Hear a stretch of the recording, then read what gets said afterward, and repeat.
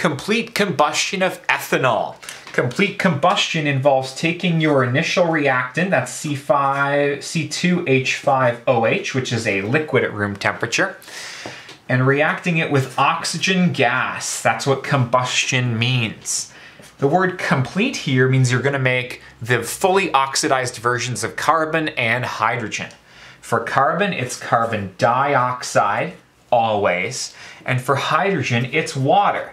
I like gas phase water because combusting or burning things makes things hot, so it's probably steam that comes out. This is it for the unbalanced complete combustion of ethanol. Balancing it might pose a problem, but let's try it together anyways, yeah? 2 carbons here, I need 2 carbons on the right. There you go. 6 hydrogens, there's 5 and 1, which makes 6. They come in pairs, so I'm only going to need 3 over here, okay? Now oxygens, I have 4 of them here, and 3 of them here, that's 7 oxygens on the right.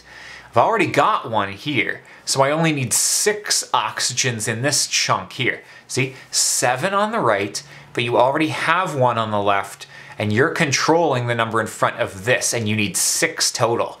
Thankfully, 6 is divisible by 2, so you only need 3 of these pairs to make the 6. Oh look, that's it, no fractions needed, balanced whole number coefficients, complete combustion. Combustion tells you that you're reacting with oxygen, and complete means you're not making any other byproducts like carbon monoxide or soot. Carbon dioxide and water only. Best of luck.